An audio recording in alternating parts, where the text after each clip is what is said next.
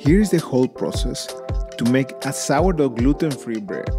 Learn how easy it is to make the gluten-free sourdough starter with no need to discard any of the sourdough starter, and the simple method to make a loaf of bread that has a very crunchy crust and a very nice and tasty crumb. So, let us start with the gluten-free sourdough starter. Place in a large glass jar 1 tablespoon of water and 2 tablespoons of gluten-free flour. Mix the ingredients well until you get a dough of this consistency. Cover the jar with a lid and then let the gluten-free sourdough starter rest for 24 hours at room temperature in a warm place. After 24 hours, repeat the same process. Add the same amount of water and flour that you added previously. I am using the King Arthur gluten-free measure for measure flour, and I got excellent results. Repeat the same process every 24 hours for another 6 days. Adding only these amounts of water and flour at a time will allow you to keep all the sourdough starter in the jar. And you won't need to discard any of the sourdough starter in the process. After 8 days, add a 1/4 cup of water and a 1/4 cup of gluten-free flour, and let the sourdough starter rest for at least 8 hours. After 8 hours, the sourdough starter should look like this one, and the smell should be very intense. So now you're ready to start your bread. Pour in a mixing bowl 300 grams or 1 1/4 cups of water. Add 90 grams or 1/3 of a cup of gluten-free sourdough starter and 9 grams or 2 teaspoons of sea salt.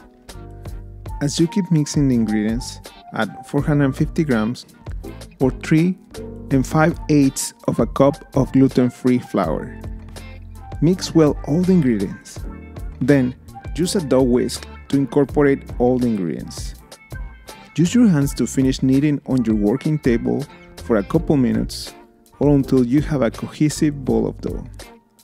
There is no reason to knead this dough for a long period of time, since it does not contain gluten at all. Place the dough back on your glass bowl and cover the dough with a plastic wrap. Let the dough rest overnight in a warm place. The next day, the dough should have risen a little like this one. So, take a couple of silicone bowl scrapers and very carefully remove the dough out of the bowl. Place the dough on a parchment paper.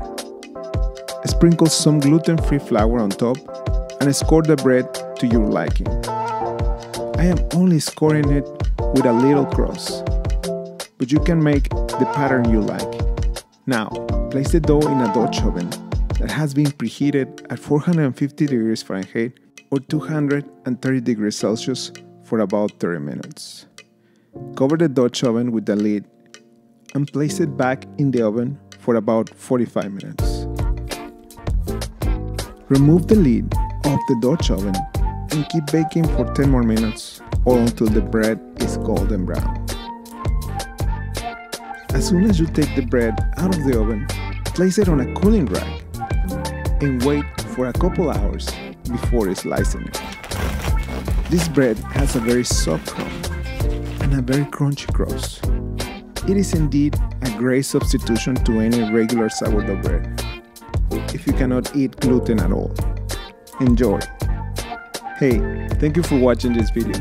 If you like this video, please click on the like button. And if you haven't subscribed, please subscribe. I have a new video every week.